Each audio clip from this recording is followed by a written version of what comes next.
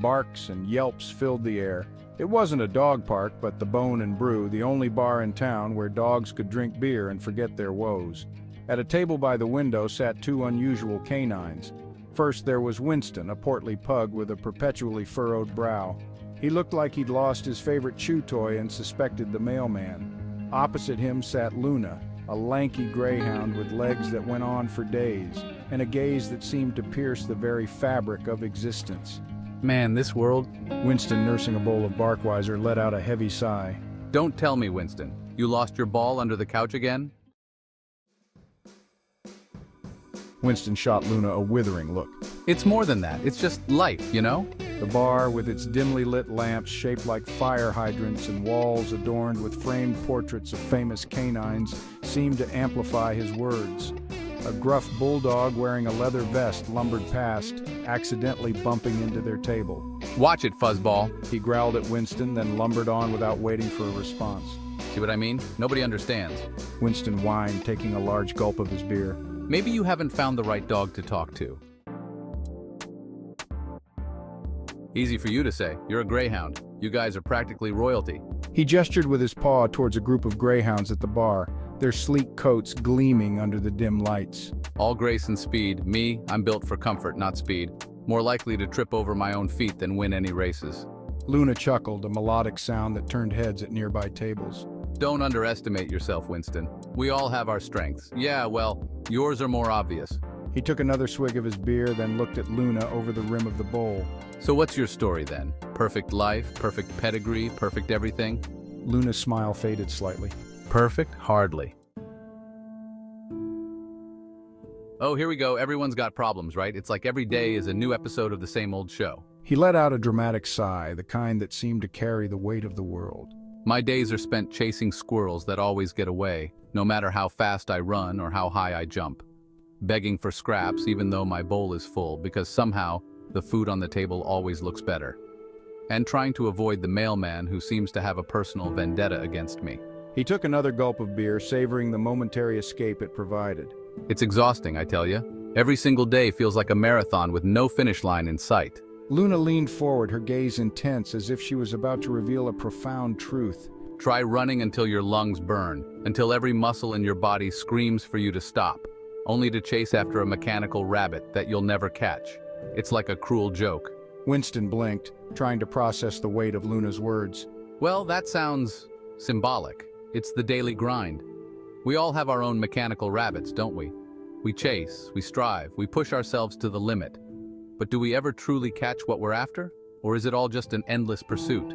The two dogs looked contemplative, their beers half empty, as if the weight of their conversation had drained them. The bar was filled with other dogs, each lost in their own world, perhaps pondering their own mechanical rabbits. Whoa, deep, Luna, deep. You've really got me thinking now. He scratched behind his ear with his paw, a thoughtful gesture that seemed to mirror his inner contemplation. Maybe you understand more than I thought. Maybe we're all just trying to make sense of this crazy world, one day at a time. And in that moment, they shared a silent understanding, a bond forged through shared struggles and the relentless pursuit of their own mechanical rabbits. As they left the bar together, there was a sense of camaraderie, a feeling that maybe, just maybe, they weren't alone in their daily grind.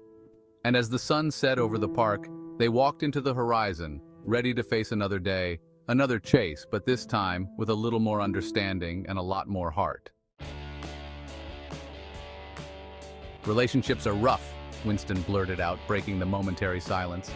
He had been sitting quietly, lost in his thoughts, but the weight of his emotions finally spilled over. He was on his second bowl of Barkweiser now, and the alcohol was starting to loosen his tongue. "There's this poodle, Daisy," he began, his voice tinged with a mix of excitement and melancholy. "She's got eyes like golden honey and a bark that could melt butter. Every time I see her, my heart races like I'm chasing a squirrel." Luna raised an eyebrow, intrigued by Winston's sudden outpouring of feelings. "Sounds serious," she remarked, her tone a mix of curiosity and concern. "We went for a walk in the park," Winston continued, his tail drooping slightly. The memory seemed to weigh heavily on him. She sniffed my butt. I sniffed hers. "It was magical," he exclaimed, a brief smile lighting up his face. "It was like we were meant to be, like two puzzle pieces fitting perfectly together." He let out a whine, the sound filled with longing and regret. But then her owner put her on a leash and dragged her away before I could even ask her to share a fire hydrant. He sighed dramatically, the weight of missed opportunities evident in his voice. "The one that got away," he murmured, his eyes reflecting a deep sense of loss. Luna chuckled, her tail thumping gently against the floor. She had seen Winston go through many phases, but this one seemed to hit him the hardest. "Don't lose hope, Winston," she said softly, her eyes filled with empathy. "Sometimes, love finds us when we least expect it. Love is like a flea, annoying at times, but you never know where it might pop up next. And when it does, it can be the most wonderful thing in the world," she added with a playful grin. Winston looked thoughtful, his eyes gazing into the distance. "Maybe you're right, Luna. Maybe I just need to be patient and keep my heart open." He wagged his tail, a newfound determination in his eyes. "After all, every dog has its day, right?"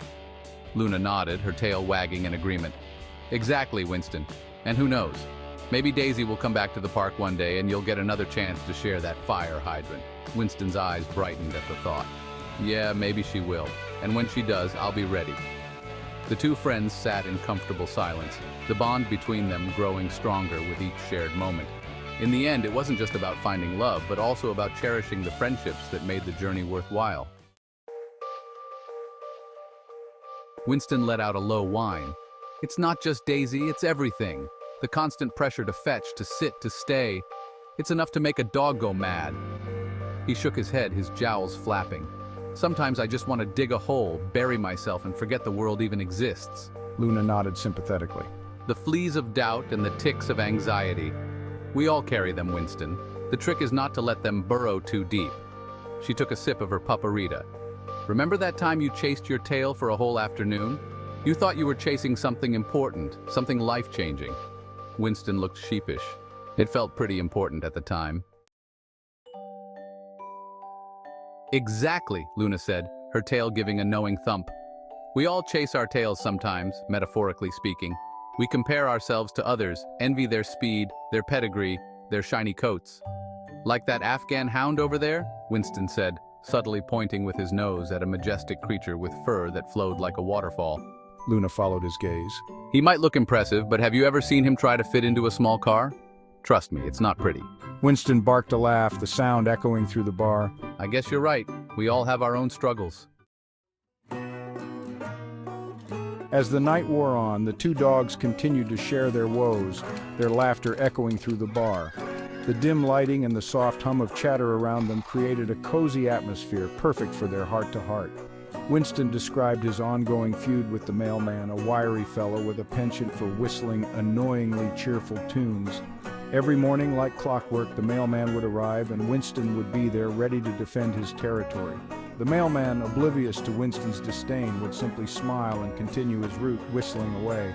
Luna, in turn, confessed her secret shame, an embarrassing inability to catch frisbees. She recounted the numerous times she had tried only to miss spectacularly, much to the amusement of the neighborhood kids. Despite her best efforts, the frisbee always seemed to elude her grasp, leaving her feeling a bit self-conscious. With each shared story, each sympathetic ear lent, their bowls slowly emptied. The bartender, a grizzled old terrier, would occasionally come by to refill their bowls, offering a knowing nod and a word of encouragement. The stories flowed as freely as the drinks, each tale bringing them closer together. The weight of the world, which had seemed so heavy just hours ago, felt a little lighter now, a little easier to bear. The camaraderie and understanding they found in each other provided a much-needed respite from their daily struggles. It was a reminder that even in the toughest of times, a good friend could make all the difference. "You know," Winston said, wiping his mouth with his paw after finishing his third bowl of Barkweiser, "for a dog who looks like she's constantly contemplating the meaning of life, you're not bad company, Luna." He chuckled, the sound deep and warm, resonating with genuine affection. Luna chuckled, her eyes twinkling with amusement. She had always been the introspective type, often lost in her thoughts, but tonight was different. Tonight she felt seen and understood, and it was a refreshing change. "And for a pug who seems perpetually convinced the world is ending, you tell a good joke, Winston." Luna's voice was light, teasing, but there was an underlying sincerity. She appreciated Winston's ability to find humor even in the direst of situations, and it was a trait she admired deeply. As the night drew to a close, the two friends sat in comfortable silence, gazing at the moon through the bar's window.